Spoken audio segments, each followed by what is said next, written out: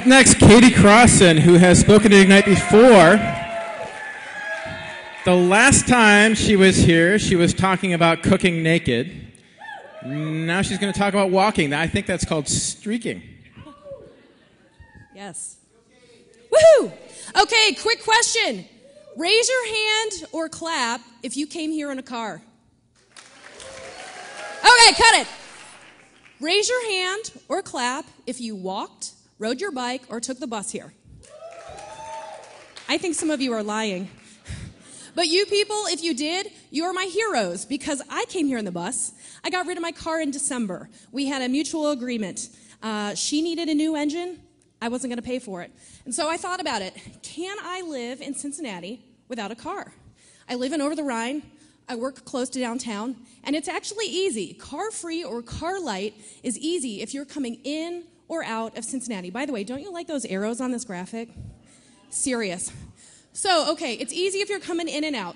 And I've discovered there are some great benefits to going car-free. First of all, my ass is harder than ever. Thank you.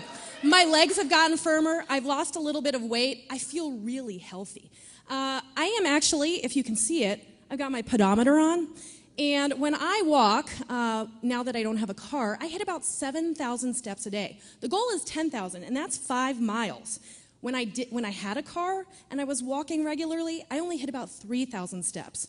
If you want to ride your bike and ditch the car, there are a lot of efforts that will help you. Cincinnati Cycle Club, Mobo, they actually asked me to come and talk to them. And then also Queen City Bike. Lots of opportunities for cycling in Cincinnati. But also, the best thing about not driving is that my mental health has improved immensely.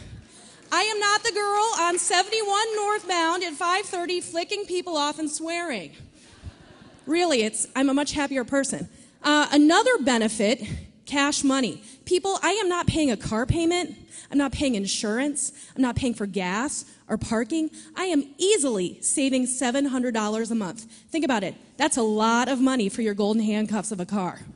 Speaking of gas, let's talk about this. When I got rid of my car on December 27th, gas was $3.05 a gallon.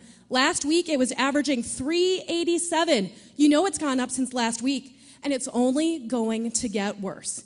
It's not a matter of if and when. It's not a matter of if gas hits $10 a gallon. It's a matter of when.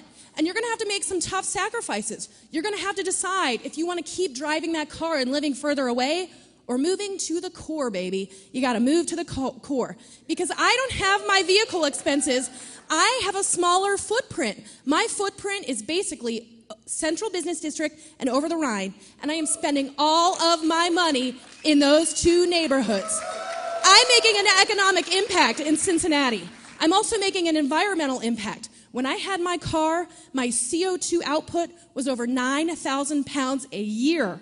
That's a really big carbon footprint. Since I got rid of my car, my carbon footprint in 1 year is going to be 5,000 pounds. That is a really significant impact. And if we can all do it together, we're going to make really great changes for the environment. In Cincinnati, we need to do that. Because I don't have to tell you, some bad things are happening with the environment. First of all, the long-term effects.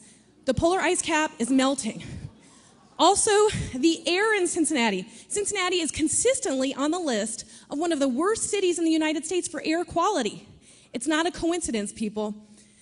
Another benefit, the bus. I love Metro. And you might think it's hard to navigate the website. It's actually really easy. You just have to figure it out. So between the website and your smartphone, you can figure out how to get where you're going. But I have good news for you. Metro is right now testing out Google Transit. All you have to do is pull out your smartphone, say where you are, where you want to go. It'll tell you which route, where to pick it up, and when you're going to get where you need to go. And also, I gotta say, pitch for the streetcar, people. Cincinnati needs the streetcar. It is going to make a huge economic imprint in how our economy is downtown. It would help me get around and help you get around. The benefits, I am making friends left and right. I did not know Dan Corman until I got rid of my car. Dan, clap, where are you? Woohoo! Dan now sends me text messages about how much he loves me. I also, since I am walking in my neighborhood of Over the Rhine, I am very visible. I am making friends. I say hello to everybody I see. And that's actually really smart.